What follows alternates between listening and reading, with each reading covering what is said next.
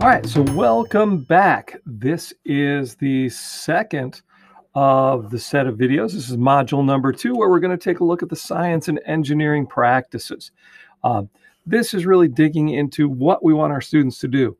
Module 1 was kind of like, why would I want to change? But if you're going to teach something other than content, obviously we got to teach something. So that's really where I find the science and engineering practices live.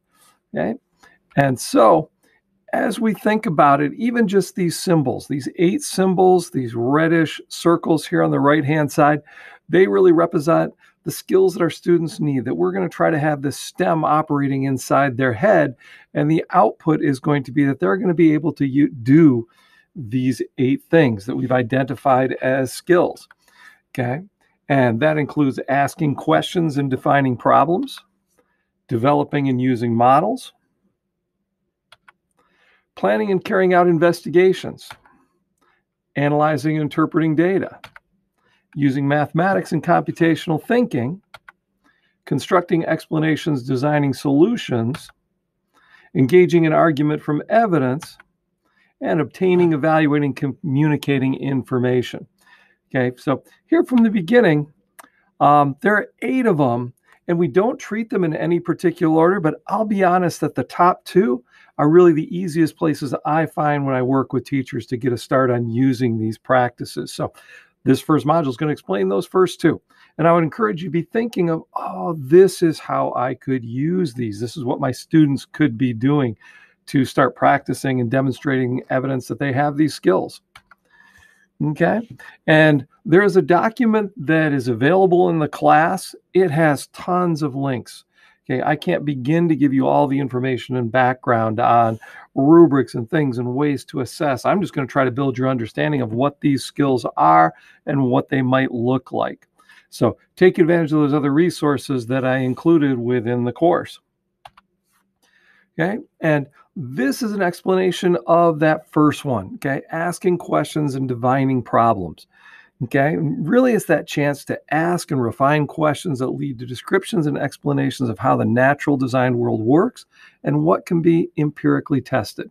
It's getting back to what do we want our students to figure out, and what are the questions that they could ask. It's a very core skill that scientists use constantly. They look at something, they see something happen, and they ask legitimate questions that then can be tested and explored. Believe it or not, it's a skill.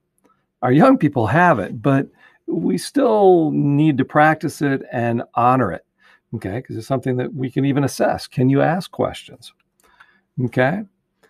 And, really it gets down to the core of, I believe that any day, if I was to walk into your classroom and sit down next to little Alan who's doing something in your class, I'd want to say, hey, what are you trying to figure out?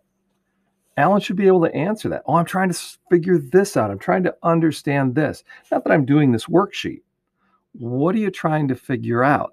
That's the core of these questions. That's why we lead with this. If we lead with questions, if they're researching a question, then we've got some kind of direction to the thought. And that comes up even in the 5 E's that we'll talk about in module 4. Okay. And not all questions are created the same. That's really important to think about and understand, because the questions that come out of your mouth are going to guide the questions that students have. We can have these straightforward factual questions. What event? Who's the best friend? I can say one world. What was the variable? That doesn't even lead me to a discussion. I want the kind of questions, we call them open-ended questions. Okay. How does art shape a culture?